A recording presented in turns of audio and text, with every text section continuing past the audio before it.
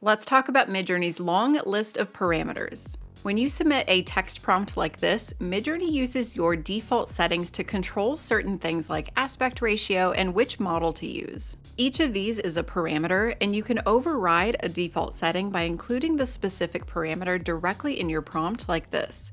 Parameters start with 2 dashes, followed by the parameter name or abbreviation, a space, and the value that goes with that parameter. Here, I've used the aspect ratio parameter to tell Midjourney that I want a 3:4 image instead of the default square. Parameters always go at the end of your prompt, and to use multiple parameters, just separate each one with a space. But these parameters that you see in your settings aren't the only parameters that Midjourney has. There are in fact dozens of parameters that can be used to customize your prompts. This video is going to be a bit of a crash course in Midjourney parameters, so if you have any questions, please leave them down in the comments and I'll respond. Okay, let's get started. Probably the most important one to start with is version. Version controls which Midjourney model generates your images. My default model right now is 6.1, soon to be 7. To use a different model, I could change my default, but if I just want to generate a few images, the better way is to override the default in the prompt itself by including the version parameter. Some parameters have 2 ways that they can be called.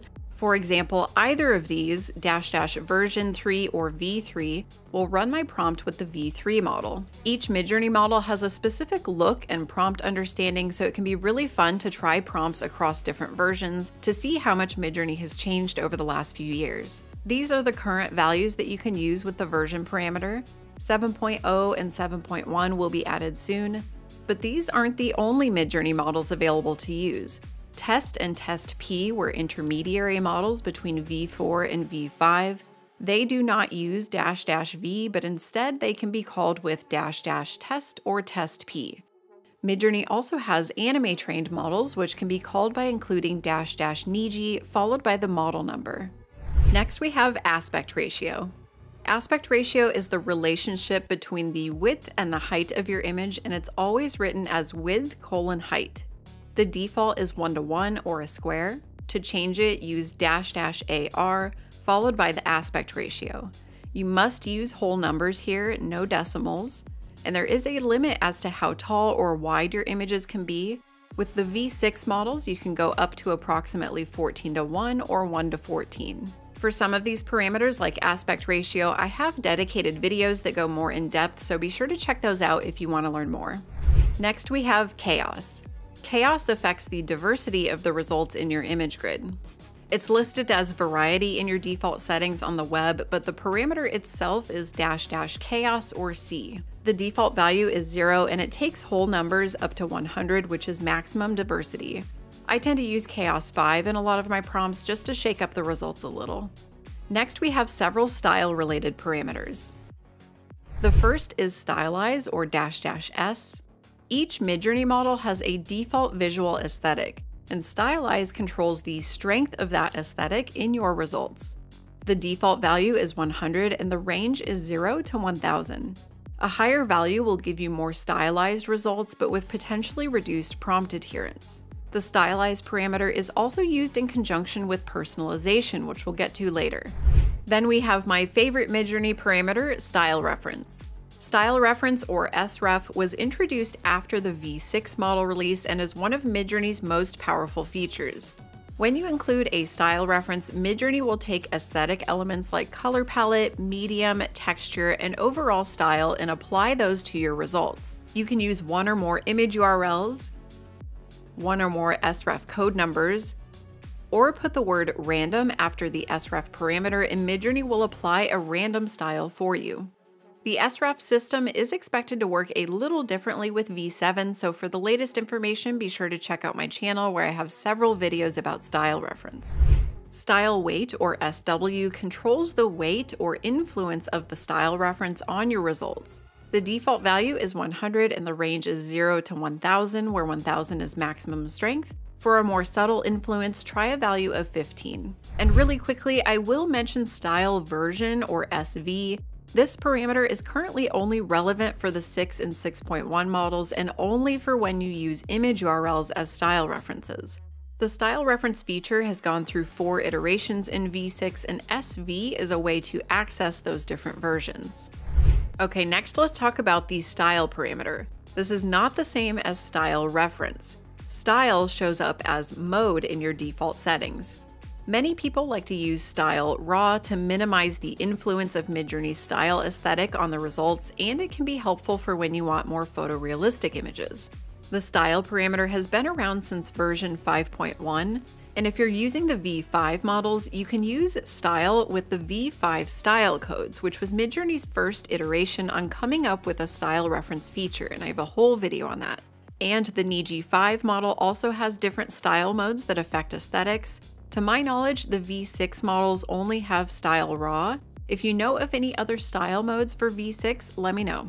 The quality parameter controls how much time or power Midjourney puts into generating your images. The default value is 1. Lower values mean faster image generation, but they may be less detailed. Higher values result in slower image generation, but they may be more detailed. Different Midjourney models accept different quality values. Next, we have 3 parameters that control how fast your images are generated: turbo, fast, and relax. Turbo and fast use your fast GPU hours that come with your subscription each month, and relaxed mode does not. Relax mode is not available with all subscriptions.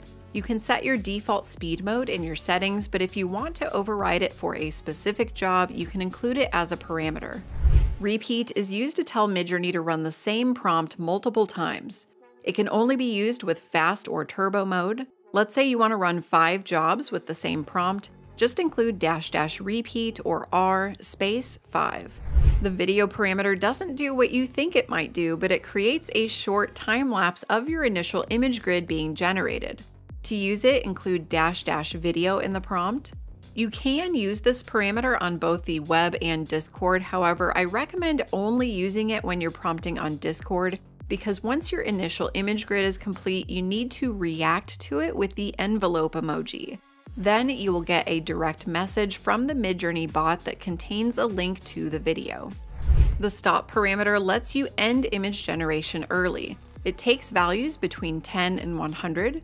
For example, adding --stop 50 means stop at 50% completion. This can be useful for when you want softer, more abstract results. Image weight, or IW, can only be used with image prompts.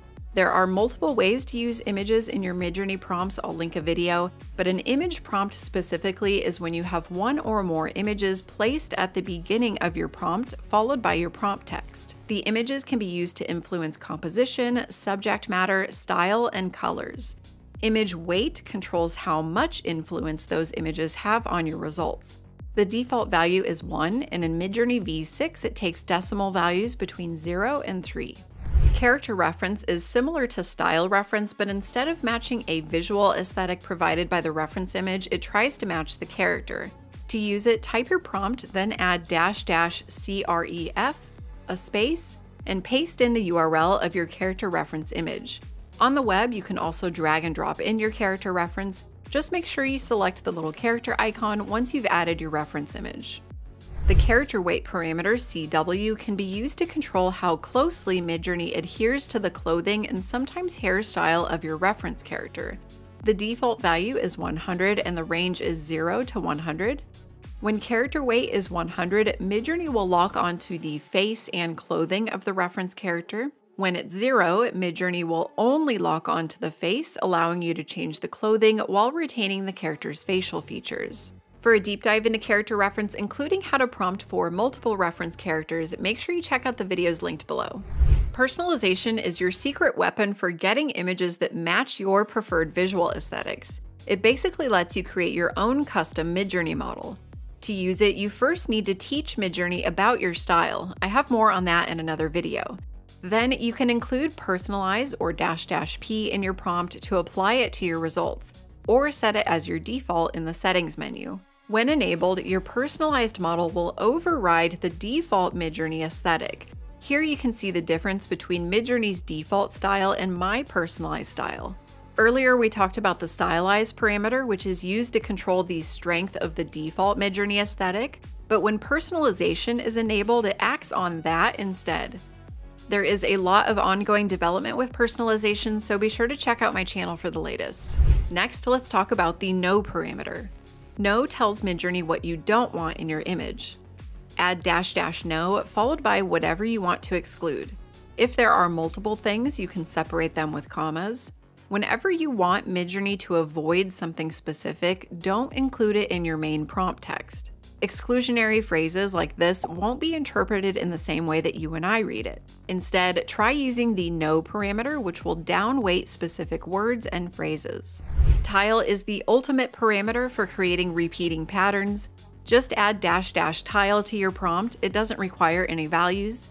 And the resulting images can be tiled to create a seamless repeating pattern. If you will be upscaling your tile results, be sure to use version 6.1 or higher, because previous upscalers will modify the borders of the image enough that it breaks the seamless pattern. Next, we have the seed parameter. Each Midjourney job starts with a canvas of visual noise, and each noise pattern is linked to what's called a seed number. Think of this as the initialization point for your image grid. When you submit a job, a seed number is randomly assigned by default. But if you want to use a particular seed number, use the seed parameter. Here I'm using seed 1111, and when I run this exact same prompt multiple times, I get similar results because each image grid is starting with the same visual noise pattern. Seed is really useful for when I'm testing how parameter values or other prompt modifications affect results. Here, for example, you can clearly see how increasing the Stylize value affected these results. Seed has pretty specific use cases, and it's possible that you may never need to use it, but it's there if you do. Did you know that Midjourney has a weird parameter? This one doesn't get very much attention, but it can be quite useful. The default value for weird or --w is 0, and it takes values up to 3000. Higher values create increasingly strange and unexpected results. Because the results can be a bit unpredictable and weird isn't completely compatible with some of the other parameters, it can take a bit more experimenting to see what value you prefer for a given prompt. I sometimes use a value of 1, 3, or 5 just to shake up my results a bit and make things more interesting. All of these parameters are compatible with the V6 models, and I think it's safe to assume that many of them will be available with the next set of models. There are some parameters that I did not cover because they're only relevant for older models and I didn't want to cause too much confusion. To stay up to date with the complete list of Midjourney parameters, you can download my free parameter guide. I will update it as new parameters become available. For instance, Midjourney may be releasing a batch size parameter soon that allows you to generate grids of 8 images instead of 4, so keep an eye out for that. If you found this video helpful, please consider liking, subscribing, and maybe even joining the Patreon community where I share monthly prompt collections and Midjourney guides. As always, thanks for watching, and I'll catch you in the next one.